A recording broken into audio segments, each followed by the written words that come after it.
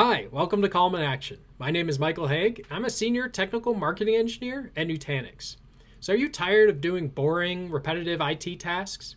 If so, endpoints and runbooks, which are new features in the Calm 3.0 release, should be really helpful for you.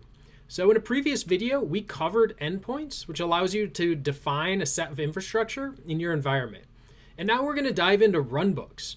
Runbooks allow you to take those boring, repetitive actions and put them into automation that you can repeatedly run against your infrastructure or endpoints. So let's go ahead and get started. So here I am in Prism Central. I'm going to go ahead and navigate to Calm and go to the Runbooks section. So I'm going to select my Linux example runbook, and we're just going to cover the editor in this video. We're going to cover other parts of runbooks in the next one. So first up, I want to cover some new types of tasks. So we see here that it's actually a decision task. And this gives us the ability to split the tree into multiple different types. So this first task is determining whether it's Ubuntu or CentOS. So we see here, we do an ls on etc Red Hat release. So essentially, if that command is successful, it finds that particular file, then it exits as a success or 0. And that's where it goes onto the true tree. If it does not find that file, then the command will actually return a non-zero exit code, and we'll do an exit 1 and go under the false. So that gives us the ability to run different upgrade commands based on the OS. So for CentOS, we see we have sudo yum-y update. For Ubuntu, we have some apt commands.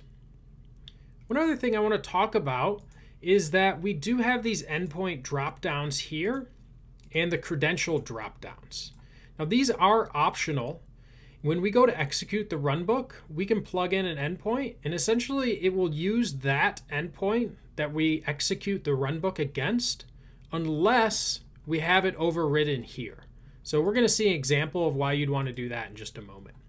So next up, we have a reboot task. This is just a basic execute shell script. So you should be used to this if you used Calm before.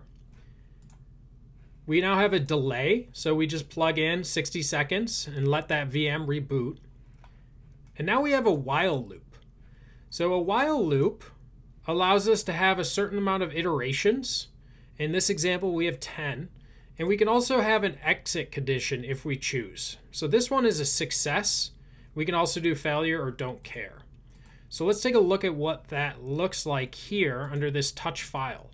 So I'm doing an echo command and outputting the iteration macro into a loop file, and then doing an if statement. Essentially, if this iteration macro equals 6, then I'm going to break out of this while statement. So we'll see later when we execute this runbook, it will go through 7 times, and on the 7th iteration, the counter, which starts at 0, will equal 6, and we'll actually break out and move on to the next task. The next task is an API call. So recall when I said earlier, you can override the default endpoint. So when we actually run this against, say, a CentOS server, for all of the previous tasks are going to run directly against that default endpoint when we execute the runbook. However, for this one, since we have an endpoint hard-coded, it will always run against this particular endpoint. So this is doing an HTTP GET on a relative URL. If you watch the endpoints video, you will recall that I mentioned keep this beginning part of the URL short because you can then customize it.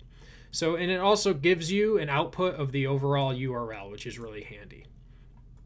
Next, these are just common fields for various API calls.